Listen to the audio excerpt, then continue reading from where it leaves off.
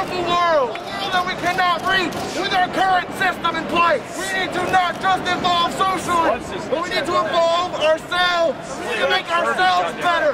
I made myself better. I want everybody in the world to be a better person so that one day I can have kids and not worry about them fucking dying. Hey, Jack, I occupy because I know being alone, fighting this fight would fucking suck. I occupy because I know I'm not alone in this damn battle. I occupy because we are gonna shut it down, make a better world. Like Jack, I occupy because there are walls up all around us, and occupy creates an opening. And until we get radical, those walls will stay up. If we continue to take public space, we will only create more openings. Like Jack, I occupy because I have kids, and it pains me to see their future and all the futures of the children around the world go to waste. I hate to see children die just so rich, money-grubbing bastards can make a buck and not give a fuck